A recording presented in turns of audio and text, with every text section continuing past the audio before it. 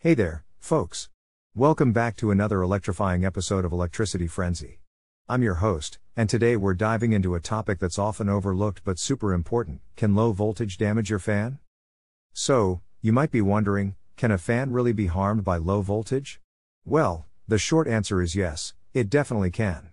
But let's break it down step by step. First things first, let's talk about the basics.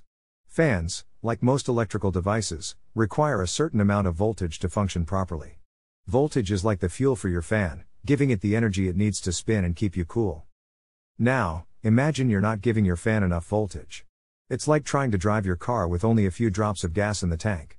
Your fan might struggle to start, or it could spin much slower than usual. But that's not the only issue. See, when a fan operates at a lower voltage than it's designed for, it can draw more current to compensate for the lack of power. This can lead to overheating and damage to the motor or other components.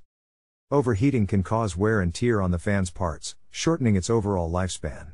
And let's be honest, no one wants to invest in a new fan sooner than necessary, right? So, what can you do to prevent this from happening? Well, investing in a voltage stabilizer or surge protector can be a great solution. These devices help regulate the voltage flowing to your fan and ensure it gets the right amount of power. In fact, I've provided a link in the video description to a high-rated voltage stabilizer that you can check out. Another handy tip is to periodically check the voltage in your area.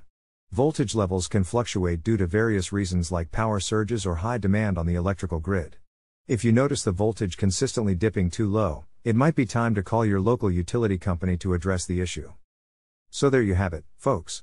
Low voltage can indeed cause damage to your fan. Remember, a well-powered fan is a happy fan.